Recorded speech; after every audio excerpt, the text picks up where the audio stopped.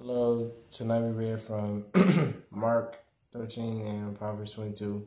So in Mark 13, I like verse 33, and that says, can you read that? Mark 13:33. Take ye heed, watch and pray, for ye know not when the time is. I like that because you never know when the last moment is going to be.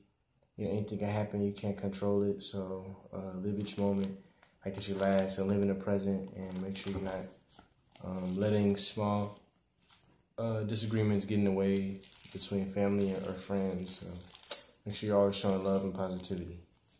Amen.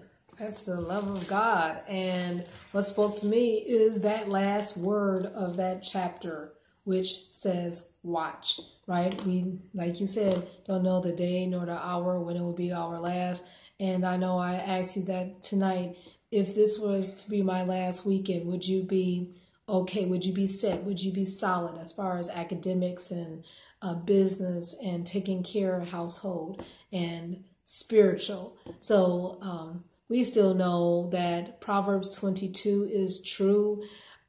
Even though you're not a child anymore, train up a child in the way that they should go. I look at myself right now at this point as a coach, to coach you toward the way that God is pointing in your life and direction. And then when you are older, you will not depart from it. Did you get anything from Proverbs 22?